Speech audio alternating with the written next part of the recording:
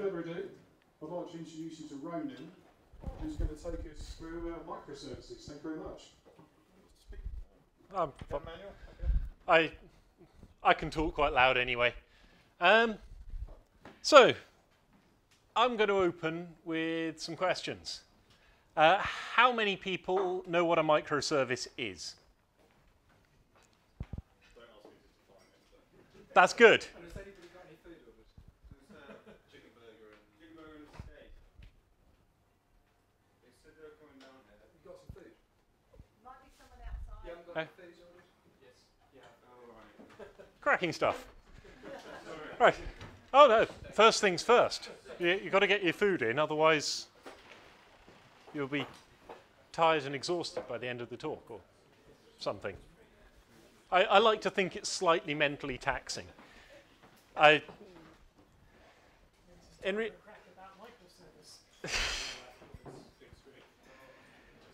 Yes, well, there's been a lot of talk about microservices around the internet.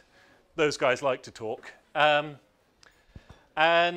I set about trying to find out what one was, what all the fuss was about, and I still haven't really settled on a definition that really works for me. Mostly it seems to be an extension of SOA, service-oriented architecture. And how many people in the room does that mean something to? Excellent. I'm not going to be out here on my own then. So,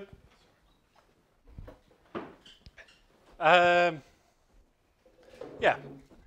A microservice is, to me, the extension of SOA into the modern age in a similar way to the way an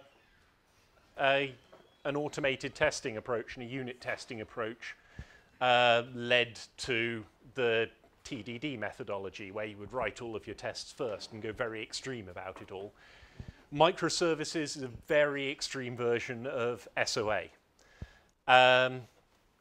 But SOA itself is quite a broad topic, so the variety of extremes is quite diverse. There's a lot of ways you can take this. And now I'm going to see what my next slide is. Yes, it basically says these things. Microservices, it's a design pattern. A design pattern is always a classification of something we've seen happen in practice that we're trying to ascribe name to so that we can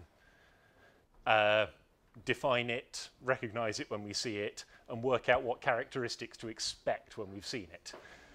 And SOA hasn't really changed. You're still encapsulating all of the dependencies and properties of a process in a service. You get to it through a service endpoint.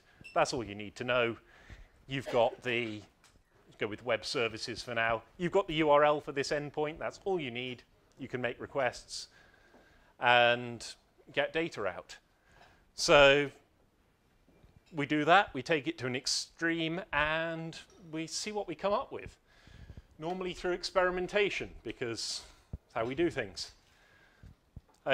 Microservices as a collective concept, they're always collections of individual services.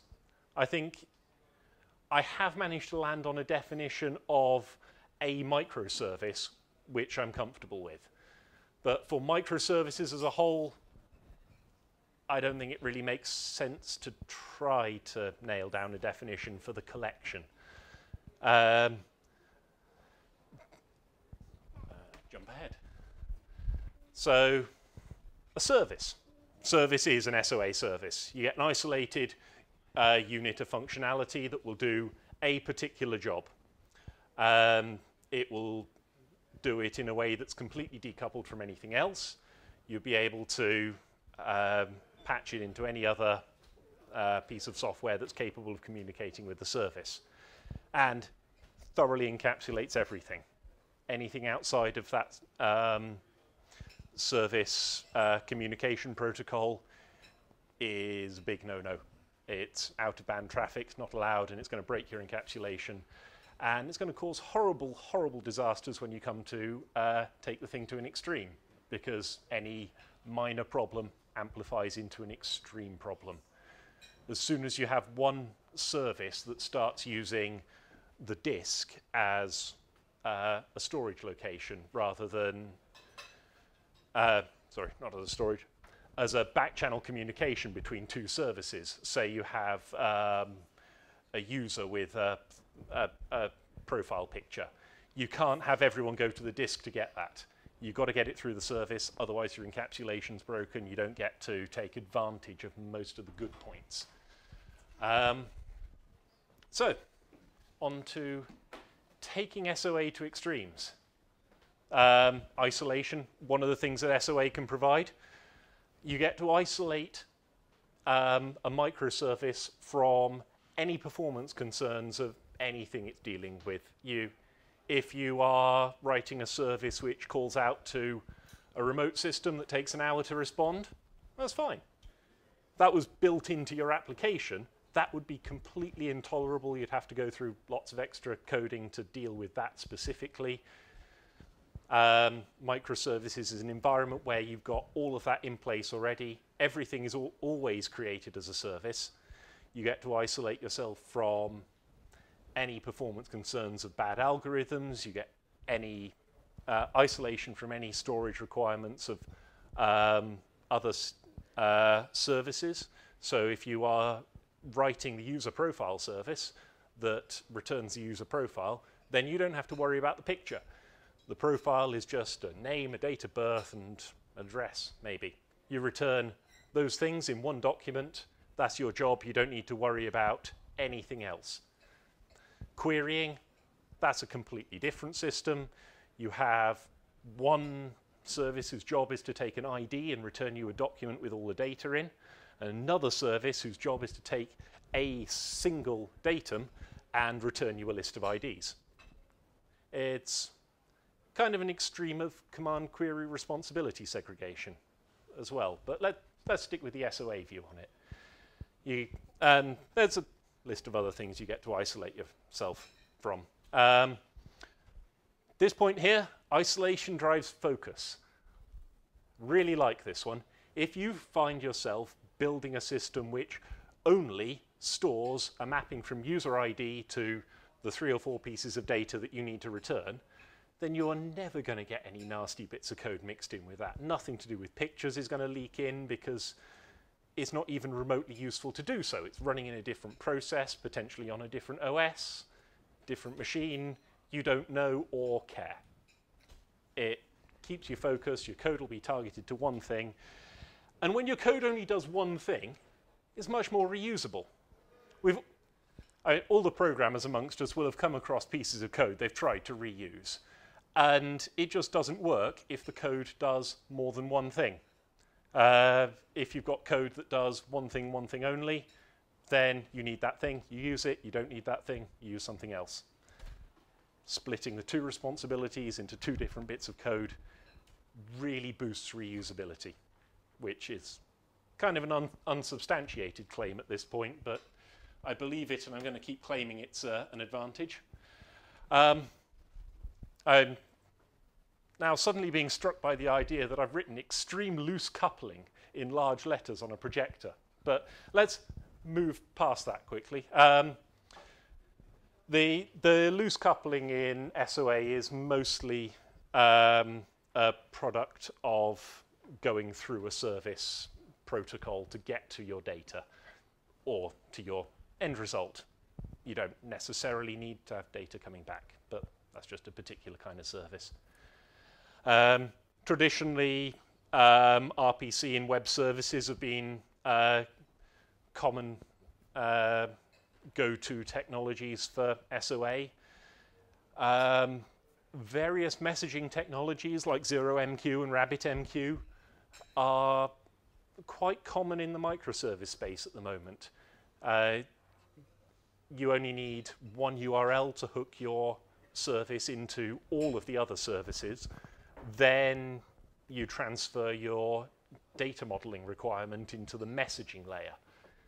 And if you do that, then you end up with a very difficult job of trying to design your data model properly. But if you do, then you end up with a lot of potential for functionality you didn't foresee. If you define your basic messages as very, very simple events, and your data models and documents that you transfer as fairly primitive representations of small resources, then you can see a lot of functionality emerge that you might not have expected to emerge.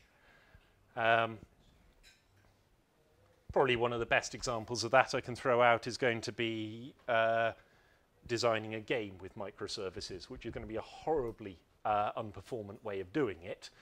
But if you have the concept of a collidable object, concept of a location in space, you can then have a service that's responsible for tracking any movement event. Neat separation of verbs and nouns going on there. That's part of the data modeling idea. If you have movement events tracked by a collision coordinator, which then tracks two things moving into the same space via a collision event, then you just need your collision detection program to say, when object X collides with anything, then object X is destroyed. And you then start throwing bullets into the game, then your character runs into a tree and evaporates. Not always desirable behavior, but something you didn't foresee in a very strict interpretation of your rules, which you might not have seen coming, which is interesting. And then OTP, the Open Telecom Platform. Thought I'd throw that in there as an integral part of the Erlang VM. It's a messaging platform, and it seems to me like that's a natural extension beyond a more formal messaging system for a service architecture. Essentially, an Erlang process is a service. And more and more these days, I keep coming back to the idea that Erlang has been doing a lot of things right before the rest of the world caught up. And you can use any combination of these that you like. As long as you've got a service that does one thing, that's a microservice. It's small, does one thing, service, that's a microservice. You can then weave them together into any obscure system you like. If you have a number of small components interacting with RPC, and then you have another component that translates that RPC into a web service layer, each of those can be considered a microservice.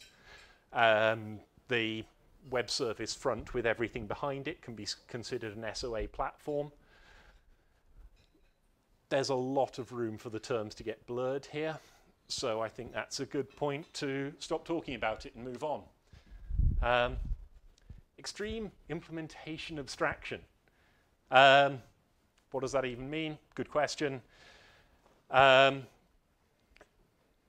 not really sure myself, but once you're abstracted from your implementation and don't care what it is, who cares if you've got two different implementations? You keep swapping between them at random. You put 5% of your users onto one of them and use the 95% as a benchmark for how this new piece of code is working. Your wackier prototypes start to become more feasible. You start to be able to weave in code that's only been in existence for 2 weeks, drop that into production, because if it's not working, you can just take it out again. You know there's another piece of code that does the same job correctly that's been proven to work. You throw in a higher performance prototype. It will either work properly and faster, or will be slower, or won't work, and you take it out. If anyone has any ideas, I would really like, if you could, I'm sure there's more behind this. The abstraction from implementation is always a powerful concept in computing. When you don't have to care how something's done, and you just know that you can make it happen, then you are free to deal with a lot more of your own domain problems, which is what you're really sitting down to do anyway. And I'm sure there's more capability in there. So if anyone can think about what that might be, then... Could you have a large web application that would need 100 or so microservices, then put, say, 10 of them on each mobile phone within a 1 mile radius, and then the web application is actually running on 10 mobile phones. And as you go from area to area, you'll have a kind of cross section of, you'll have maybe 50 mobile phones, and 10 of those will have the bits you want.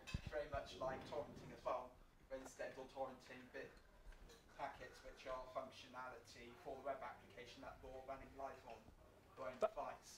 Could you do that? That does sound like a really good idea. There you go. If you can work out a way to do that, Steve got lots of for yourself. Well, you implement a messaging layer and throw out messages. It's reasonably easy. That's a great idea. You could also use a similar architecture to devise a group navigation feature for some kind of quadcopter. Or should get Wi-Fi on the London Underground.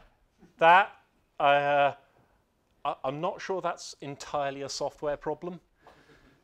No, but I mean, if you can carry the Wi-Fi from above ground and then route it through. Oh, so you're using people carrying phones around as your IP layer, Yes. and then building that. That could work. Your latency would be awful, but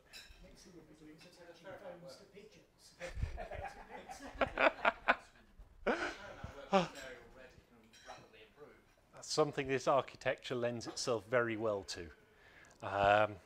However, if that's not what you want to do, then this kind of architecture can cause you problems.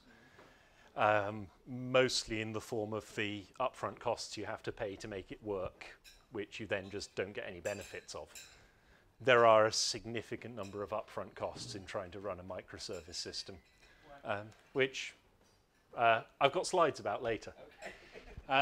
Each microservice would have its own separate overheads. It would.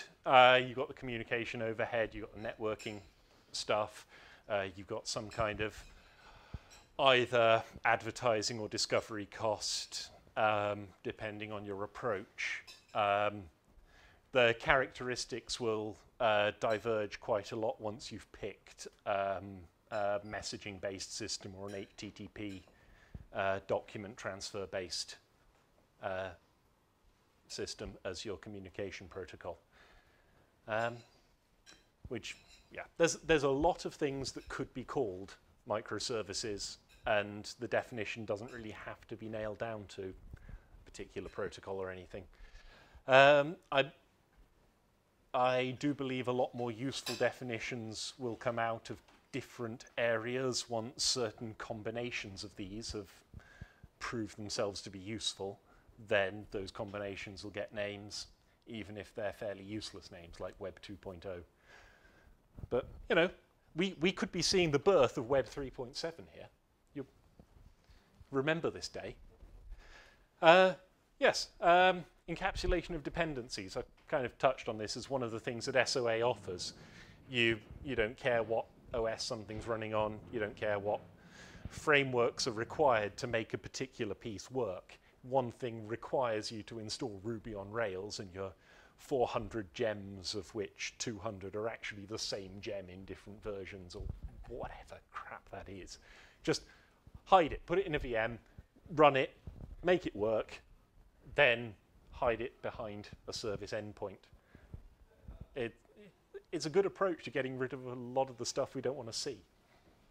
And once you've done that, it gives you a lot of freedom to build the rest of the system the way you want, rather than letting this cripple your actual architecture. And a lot of this is a lot more feasible now than it was 10 years ago when SOA was starting, because it's a lot cheaper to start a new VM. I could get a VM for the day with 30 CPUs and 24 gigs of RAM in it, a 100 meg internet pipe. It cost a few dollars for the day. You'd be ready in 60 seconds. That's the kind of stuff that you just couldn't do 10 years ago. And that's the kind of stuff that's changing what SOA is. So the core ideals, still very much SOA.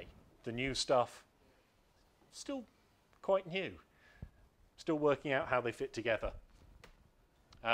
Me and the rest of the world, apparently. So, as with every design pattern, you want some diagnostic criteria to know if what you're looking at is microservices, which it turns out is not a very useful question, because you can have big services, small ones that only do one job. Fair to call one of those a microservice. When you've got a larger system,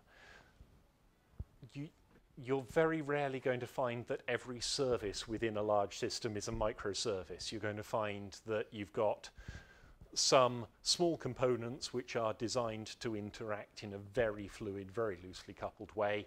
Then at the outside, you'll have some larger systems. Say you've got to work with, you've got to send emails out. You've got to send that out to a mail exchanger, which has got to take care of your relaying outwards. And the mail exchanger, that's a piece of software that exists already.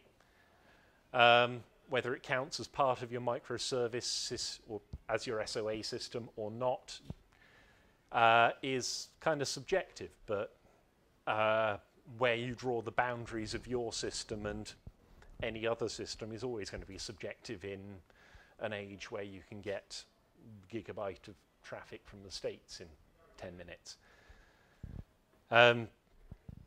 You've got 2 minutes left. Probably edge it to 5. Okay, so yeah, you can have a microservice or more inside large monoliths. That is not a complicated concept. So we move on to, is this one thing a microservice? First off, it's got to be service. Got to have a service contract. Got to have a very well-defined service contract. It's one of the big costs, but it's where most of the benefits come from. And does it do one job? If it does two things, then I wouldn't call it a microservice. And the definition of one job is, again, arguable. If you are building an OpenID server, then validating a user's password and returning their name and email address would be separate concepts. Those would be separate jobs. You would have different network traffic profiles for each of them. You would have different numbers of requests for each of them. You'd want to be able to scale them differently, model their performance differently. And again, I think if it's reusable, that's a good guideline for it having one job. If you could reuse it, if you want that job done, that makes it a thing that does one job for you. So, the costs. Service contracts. There are lots of service contracts. You have to define what the input and output format of each service is, what data it sends back and forth, which means defining the document, defining the data formats within it, a whole lot of work there. Configuration management. When you deploy a system of 200 services, that's going to be a lot of work. Ideally, you want that work to be done by code, but then you've got to write that code in advance. And being able to use tools like Puppet and Chef to roll out 200 different copies of the same service, or take one of your 40 core services and scale that up from 10 to 50 machines. That's the kind of thing that you can get with modern configuration management tools that start to make some of this wackier stuff a lot more feasible. And you've got to build your publishing frameworks and all of the code which sits around your services, which enables you to write another service very quickly. If you're going to write 200 of them, you want a bit of an upfront cost to make it very cheap to write each individual one. Otherwise, you're going to run out of developer time before you get any project finished. And service-oriented data model design is very difficult. Designing a data model which exists primarily in a messaging framework is a very difficult thing to do. Ask any experienced Erlang programmer, of which I'm not one. Don't ask me difficult questions about Erlang. I'll get there, but not today. And then there's latency and overheads that you get from running everything through the network. That should be fairly obviously expensive. But you get a lot of benefits. You get to keep everything nasty in its own little box, regardless of why it's nasty. You had to hack a fix in, your fix gets hacked in, the thing works, and it doesn't have horrible performance knock-ons for other systems on the other side of the world, data center, other side of the CPU, wherever. Upgrades get simpler. Each service has a well-defined contract. You honor that contract. You can change whatever you like behind it. Similarly with the substitutability, writing bespoke code for a particular customer gets a lot easier when it's only a small module you have to swap out. When you have to do a complete new build of the whole application, that gets a lot more expensive, more management overhead, more branches in version control to merge. Scalability, when everything's a service, it's fairly easy to slot a load balancer in. Your choice of communication protocol make a difference there, of course, but generally it will become easier. And your systems can evolve and do things that you never expected. That's more a property of the 0MQ, RabbitMQ kind of Erlang end of the scale. Not that there's even really a linear scale, but you can get systems doing things that you didn't think possible, which you then have to make them carry on doing or stop doing, depending on whether they turn out to be desirable. So, yeah. I think I'll cover these in reverse. Feedback-driven products, where you're observing for new emergent behavior, working out if you want it, if you don't, pruning it or letting it grow. Latency I've covered. Good programmers. You need good programmers to build a service-oriented data model because that's difficult. Solving unsolved problems. When you don't know what you're going to do when you set out, you'll write a piece of software, solves one small piece of the problem, and provides an interface that will plug into anything else you come up with. That's a good way to go about prototyping a system. Trying to build it as a monolith is bad. Conversely, if you know exactly what you want up front, then trying to build it piecemeal is probably unproductive and going to take you longer. And homogeneous data. If you've got few data types, your services are a lot more composable. If you've got an order processing system where you have to bring orders in and store them somewhere, you have to validate the orders, you have to send them off for stock checking, you have to split them up to different suppliers, then send the orders out to those suppliers to be fulfilled, track data coming back. If the data going through at every stage is an order, then you can reuse a lot of your service contract work between your services. That kind of reuse starts to make the work of building a service architecture a lot more fruitful. Last minute. We're up to the last few slides. And they don't work if you're in the opposite situation to the previous slide. Obviously, this isn't really clear-cut. Sometimes you'll have some green flags and red flags. You've got to make a call. If you're not applying your intelligence to the whole process, then I can't help you. Any questions? Stuck to the time quite well.